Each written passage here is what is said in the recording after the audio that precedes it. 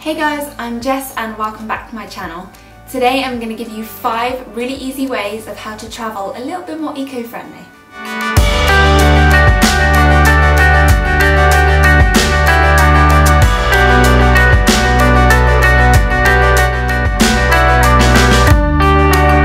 The first thing you should try and do is reduce the waste that you create in the first place.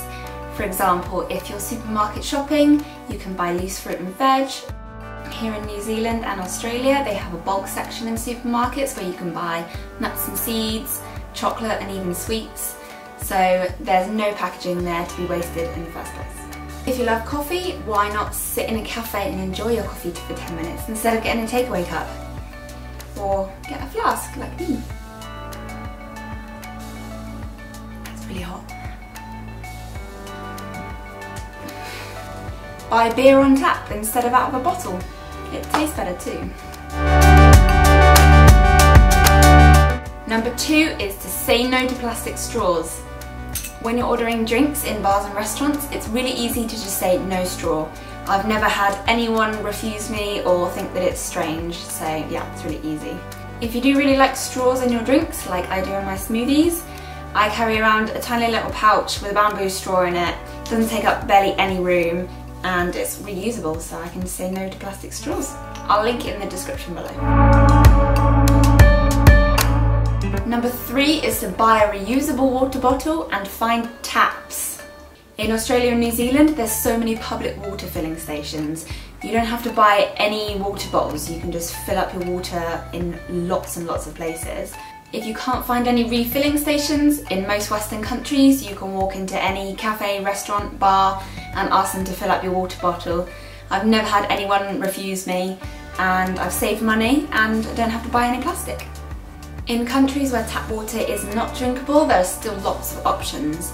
It's possible to get reusable large tanks of water which you can then decant into your own water bottle, or there were a couple of cafes in Ubud in Bali that would let us fill up our own water bottles for a really small fee. So that was great, we're saving plastic. Number 4 is recycle your own trash instead of leaving it in your hotel room. If you leave trash in your hotel rooms, it's quite likely that it'll end up in one big landfill bin. I know because unfortunately I used to be a housekeeper. If you're able to, take it with you and recycle it, either in public bins outside, or some hotels and hostels might have their own recycling scheme. Yeah, it's really easy. It's not always easy to find ways to compost, but there's definitely options. In Bali, they have organic waste bins on the street, so I used to just collect my fruit scraps and put them in the bins outside. Here in New Zealand, it's a little bit more difficult because they don't seem to have any food waste collection schemes, but after a really quick Google search I found a community garden down the road that collects fruit and veg scraps. There are some really cool websites where you can connect with people who have compost bins and that sort of thing, but any I find I'll link in the description below. Other than that, a quick Google search goes a long way. Number 5 is to take some reusable cutlery. On flights and in lots of other areas of travel, it's hard to find on-the-go food that doesn't come with plastic knives and forks. So I carry my own reusable cutlery. Here I have a camping set, so a knife, fork and spoon, and I also have a couple of bamboo sporks, both of which take up next to no room in my bag, and it means that I can avoid plastic cutlery. I'll link both of these in the description below as well. That's it. I hope this has been helpful and has encouraged you to travel a little bit more eco-friendly.